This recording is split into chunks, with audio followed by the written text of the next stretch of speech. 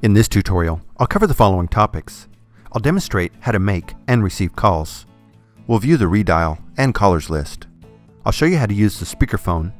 I'll mute a call and then place the call on hold. I'll transfer a call, set up a conference call, and we'll go over some commonly used features on the soft keys. Voicemail, do not disturb, call forward, shared call appearance, busy lamp field, call pull, XML, speed dial, and the more function. The features used in this tutorial are for training purposes only. Depending on your telephone system and how your phone is set up, your phone may not use all of the features listed in this tutorial. To make a call, you can press the line button, or the hands-free button, or pick up the handset to get dial tone, and then dial the number. Or, with Live Dial Pad turned on, you can simply dial the number and automatically use the hands-free function. As I press line 1, notice the top left corner. This will display the line number that is being used. In this case, L1 is displayed for line 1. Depending on your telephone system, your name and number that is associated with line 1 may also be displayed. If I press the line 2 key, L2 is displayed, and again the name and number associated with line 2 may be displayed. The 6869i supports Hi-Q, a high-definition, wideband audio technology. Hi-Q delivers enhanced audio performance and superior voice clarity. Hi-Q will automatically be used when available. When you have finished with your call, press the goodbye button to hang up.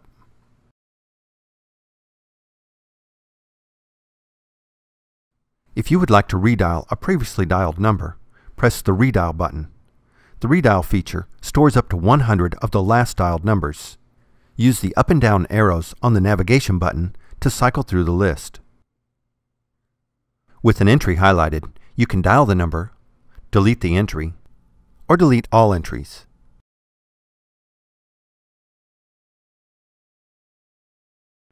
The callers list is a stored log of incoming calls containing up to 200 entries. It stores the name, if available, phone number, call time, date, and missed or answered call status. The callers list displays from the newest incoming calls to the oldest incoming calls and is grouped by date. Use the up and down arrows on the navigation button to cycle through the callers list.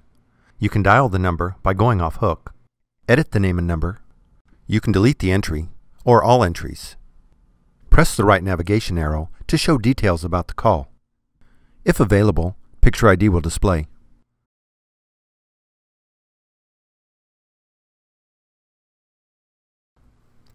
Next, I'll answer a call using the hands-free mode. Then I'll mute that call. Then I'll place the call on hold. When you have an incoming call, by leaving the handset on hook and pressing the line that is flashing, or the hands-free button, on my phone, this activates the hands-free speaker mode. This was set up in the audio mode menu in the options list.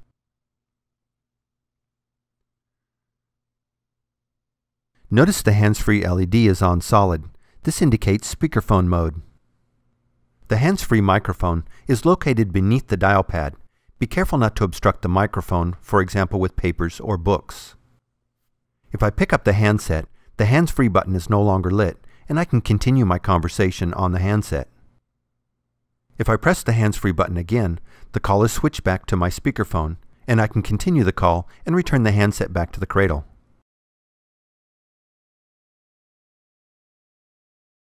When I press the mute button, you'll know the mute feature's been activated when the mute button is flashing red. Press the mute button again to unmute the call. Now I'll place the call on hold. When a call has been placed on hold, the line key and the ringer LED both flash, and the LCD icon changes. Pressing the hold key a second time or pressing the flashing line key will remove the call from hold and connect you back to your caller.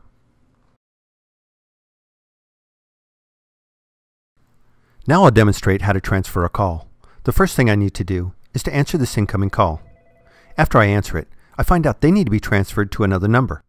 So I will press the transfer soft key. Now, I have two ways I can transfer this call. I can perform an unsupervised transfer. I can dial the number and then hang up, and the call is automatically transferred to that number. Or, I can perform a supervised transfer. This is where I dial the number, I wait for the person to answer, and I give them a heads up on who's calling.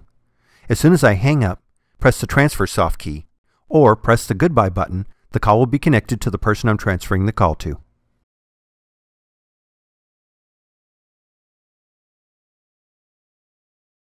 Now I'll demonstrate how to establish an N-way conference call.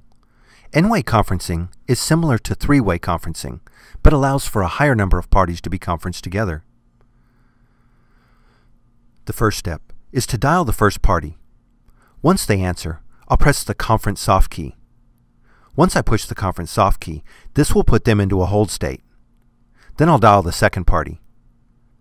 Notice as I add each party, the screen is split into two parts.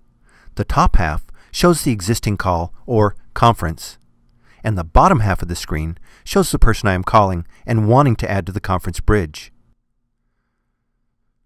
As soon as the person I call answers, you will see two soft key choices display: drop and conference.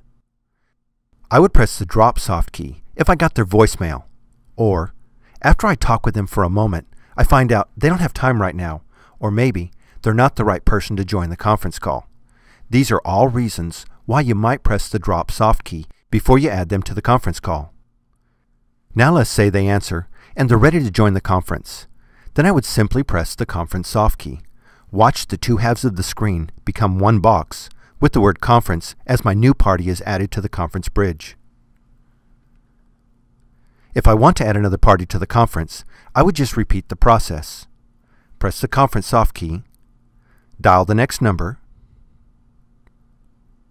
When they answer, press the conference soft key, and they are added to the conference. When the conference call is complete, I can press the goodbye key or the drop soft key to disconnect all parties and end the conference call.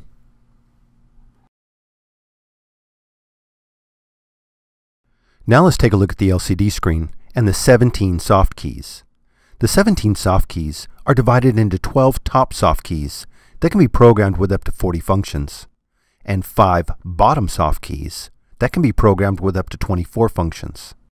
The benefits of pre-programmed soft keys is that they can provide additional functionality and give quick access to commonly used features. Let me show you what 12 or more active soft keys in the upper section, or 5 or more in the lower section would look like. When additional soft keys are assigned, such as features, speed dial, busy lamp field, and shared call appearance soft keys, they are simply added to the next page of soft keys. When more pages of soft keys are available, for the top soft keys, you will see the bottom right soft key change to the More icon. And for the bottom soft keys, you will see the right soft key change to the More icon. The More icon is indicated by dots. The highlighted dot represents your page location. To advance to the next page, press the More soft key. Pressing the More soft key will cycle through your pages and back to the first page of soft keys. Now let's take a look at the features programmed on the top soft keys.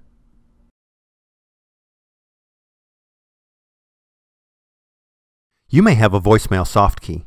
This will allow you to check your voicemail. You may be prompted to enter a password or passcode. If you do not know your password or passcode, check with your system administrator. Follow the voice prompts to check voicemail. You can also follow the voice prompts to customize your voicemail greeting. D&D, or Do Not Disturb, is a feature on the phone that, when activated, prevents the phone from ringing or receiving incoming calls. When you press the D&D button, the LED lights up, the ringer/message waiting indicator lights up, and the D&D status is displayed on the LCD screen. When a user calls a number that has D&D turned on, the caller will be sent to voicemail or get a busy tone if your phone does not have voicemail. Pressing the D&D button a second time will turn off the Do Not Disturb feature. Call Forward is available through the options list. Arrow over to Call Forward and press the Select Soft key. For convenience, my administrator has programmed the Call Forward feature on my third top soft key. There are 3 Call Forward options listed. However, I will only demonstrate Call Forward All. The other options are Call Forward Busy and Call Forward No Answer. They are programmed using the same process. The account shows the name and number we are forwarding. Notice the field All is highlighted. I'll enter the phone number where I want all calls to be forwarded to. Use the navigation pad and press the down arrow once to move on to the next field, On. This is where we will turn call forward on or off. A check mark in this box indicates call forward is on. No check mark indicates call forward is off. With the on box highlighted, press the center navigation button to select and put a check mark in the on box. Then press the Save Soft key. All calls will now be forwarded to my designated number. Notice the call forward icon on the top of the screen. Also notice the ringer/message waiting light is lit. And if you have a call forward soft key, the LED is lit. To turn off call forward all, return to the call forward menu through the options list or the call forward soft key. Press the down arrow and press the center navigation button to remove the check mark. Then press the Save Soft key. The call forward feature is now turned off.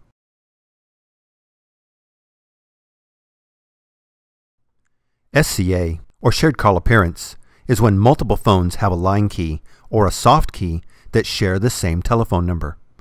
For this example, this 6867i desk phone belongs to Gina Wilson and has the primary number of 469-365-3004.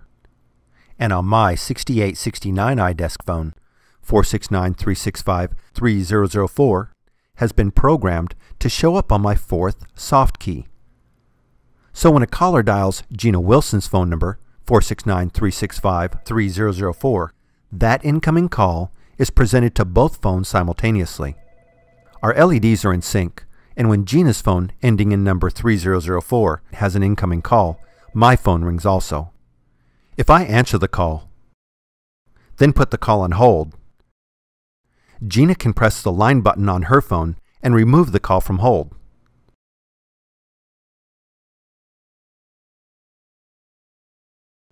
Now watch the display on my phone, Daniel Teague. The last four digits of my number are 3010. If I press the fourth soft key to make a call, the caller ID will display Gina's name and number, in this case 469-365-3004.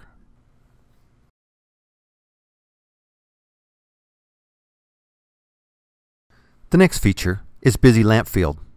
The Busy Lamp Field feature, or BLF, is used to monitor the status of the line that belongs to someone else's phone.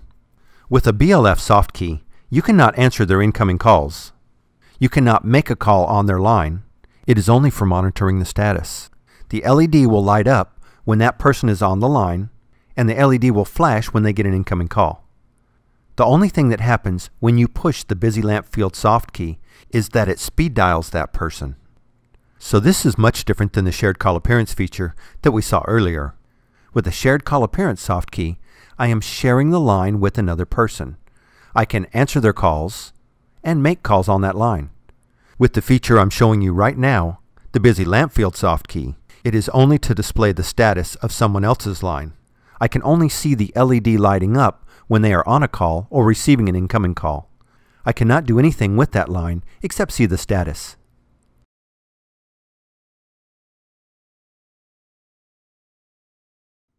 Call Pull is a feature that allows you to take an active call and switch the call between your 6869i desk phone and your mobile device seamlessly and without interruption. For example, if you're on a call on your 6869i desk phone and need to leave your desk and would like to continue the phone call on your mobile phone, you would activate the Call Pull feature. This would automatically and seamlessly switch the call from your 6869i desk phone to your mobile phone. The Call Pull feature is different than a transfer. I don't ask anybody to hold on. I simply invoke the feature. It seamlessly switches the call from one phone to another and is transparent to the person I'm talking with. First, I'll demonstrate how to switch the call on my 6869i desk phone to my mobile phone. I will establish a call on my 6869i desk phone. Now let's switch the call to my mobile phone. On my mobile phone, I will dial the voice portal dial-in number. Follow the voice prompts to authenticate, and when I'm prompted, enter the destination digits. I will dial *11 to activate the Call Pull feature. The call switches, and is now active on my mobile device.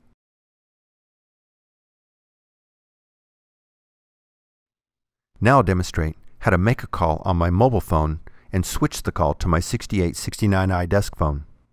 On my mobile phone, I will dial the voice portal dial-in number. Follow the voice prompts. Then I will dial the number I want to talk to.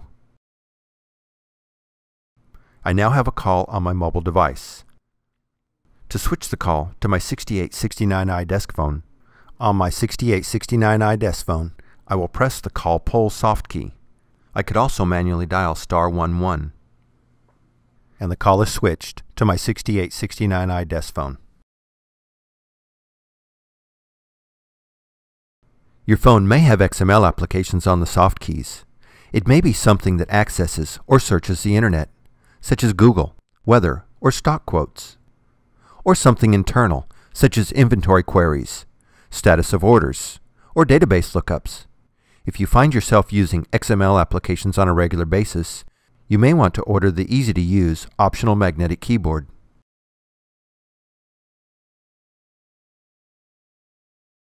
To program a speed dial number on a soft key, press and hold an available soft key for 3 seconds.